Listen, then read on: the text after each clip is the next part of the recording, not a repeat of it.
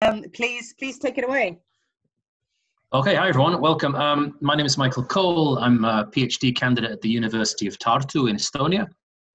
I'd like to talk today about a book chapter that I've recently been working on, which analyzes Ramzan Kadyrov's use of football as a political tool during the 2018 FIFA World Cup, and tries to put this in the context of how political leaders use football in general. So, as I mentioned, I'm a PhD candidate in political science. I'm going to start back with a bit of the politics theory about what populism is. Then I'm going to mention which leaders I decided to include in my study. How do they use football in different ways? Who exactly is Kadyrov? How does he use football in general? And then what happened at the World Cup in Russia? And finally answer the question, do I think he actually used populist tactics? So populism is a word that we hear a lot all over the place, but actually in academic circles, the term is extremely highly contested. So for the purposes of this study, I really understand populism as a way of doing politics or a political style. And it involves leaders or politicians framing the world as divided into two opposing camps. So on the one side, you have the people who are good and pure, and against them you have the elite or the enemies. So as I said, the people are pure, they belong to a national heartland, and they have a shared identity based on this national heartland. But the elite or the enemies are corrupt, they're exploitative, and everything they do is to try to undermine the will of the people. So if a leader is to be successful using this political style, they need to in some way connect themselves to the idea of the nation and this shared identity, and also to demonstrate that they are somehow close to or one of the people. So obviously there are lots of political leaders and a lot of them use football, so I didn't include all of them. But in my study, I looked at those that were leaders of political parties, but not necessarily in power. So it wasn't necessarily presidents or prime ministers. They're all ideologically right-wing, although on this scale, some are further to the right than others. And they all appear to use football in different ways, strategically for their own political gain. So I managed to obviously they use football in lots of different ways, but I managed to generalize by putting them into three broad categories of how they use the game. So the first one is celebrity endorsement. And a couple of examples here in Brazil, Jair Bolsonaro, during his presidential campaign, got a lot of endorsement from well-known Brazilian footballers. Here he is with Ronaldinho. And in Turkey, Erdogan famously posed with Mesut Ozil and İlkay Gündoğan a couple of years ago, and then turned up at Ozil's wedding. So he used these players to court the Turks within Germany in order to get their votes in an election. There's also demonstrating the common touch. So during the World Cup, you probably remember the Croatian president, Kolinda Grabar-Kitarović, was often seen wearing the national shirt. She attended lots of games, and it was highly publicized that she paid for her own tickets. She often sat with the ordinary supporters, and she tried to tie herself to the Croatian people. And she was fortunate because Croatia did really well in the World Cup, but in Finland, until recently at least, they've not had a great national team. So this guy here is Timo Soini. He was the leader of the True Finns party, which was a populist right-wing party, and he actually adopted Millwall as his favorite team. Now, it's no coincidence because Millwall wear blue and white, and they're the same colors as the Finnish flag. And he often used to wear this scarf at political meetings. He also underlined his connections to Millwall because he's a political outsider, and the song that Millwall are famous for, No One Likes Us, We Don't Care, seems to fit really well with his political stance.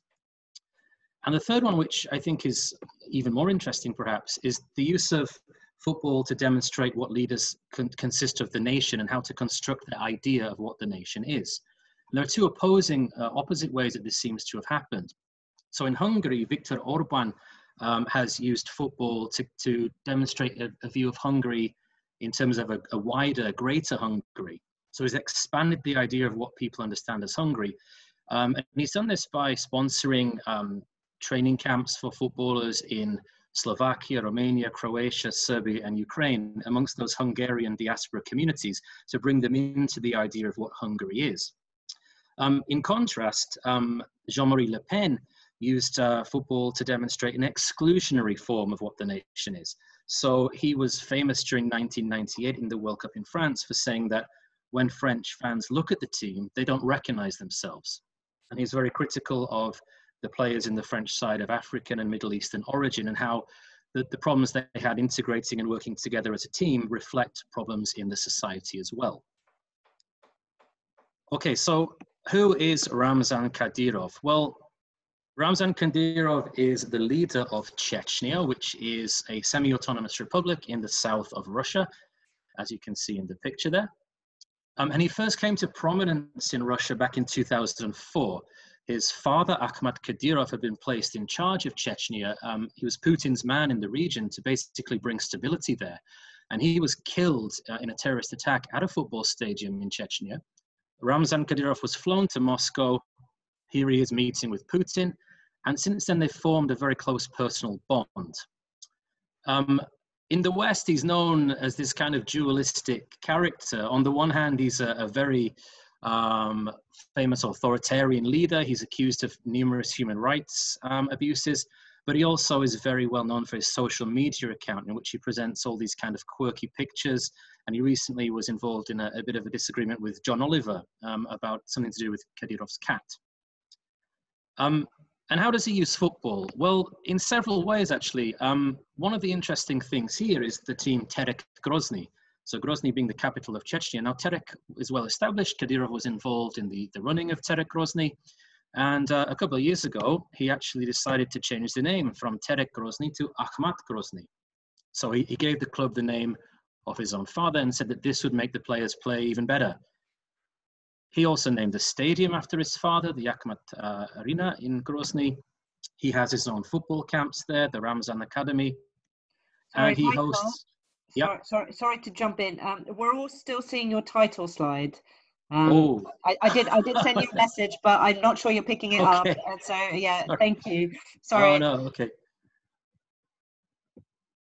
Okay, I'll share all this later anyway, so it doesn't matter. But yeah, okay, cool. Thank you, Christina. Okay, I'll start this one again, right?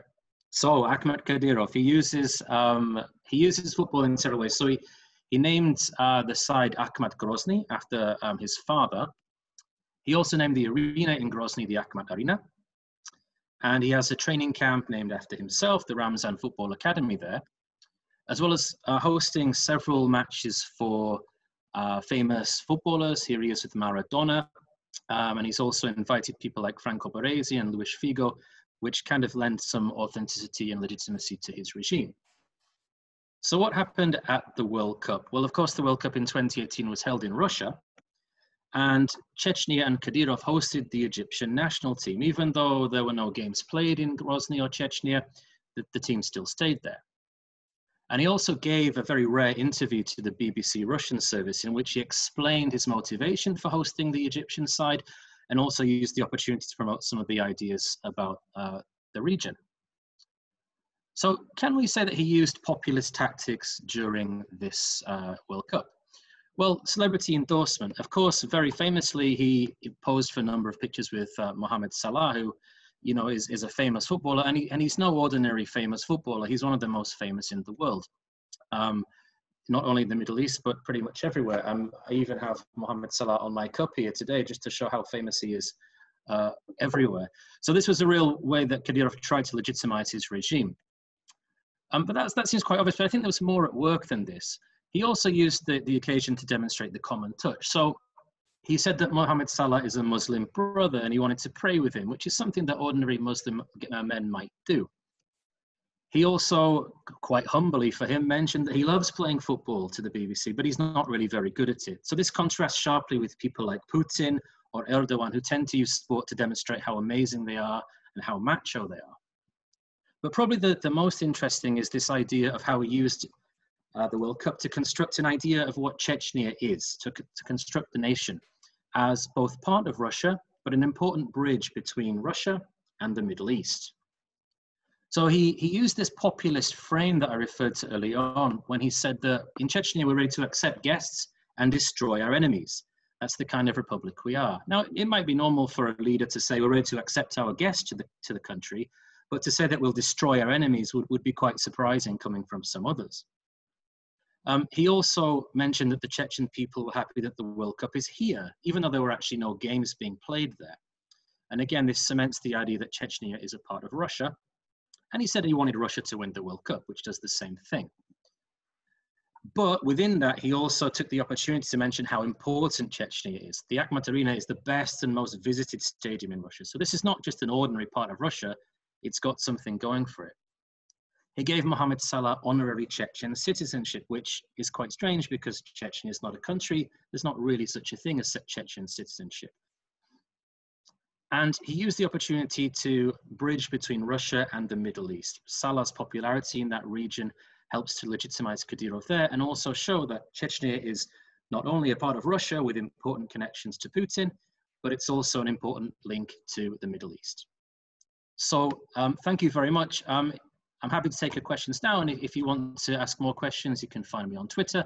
You can find my blog here where I've written a blog post which goes into these themes in a bit more detail. And also I've written some other things about football and identity in Poland. And I will, as I mentioned to Christina, I'll share these slides because I realized they weren't all visible. But thank you very much.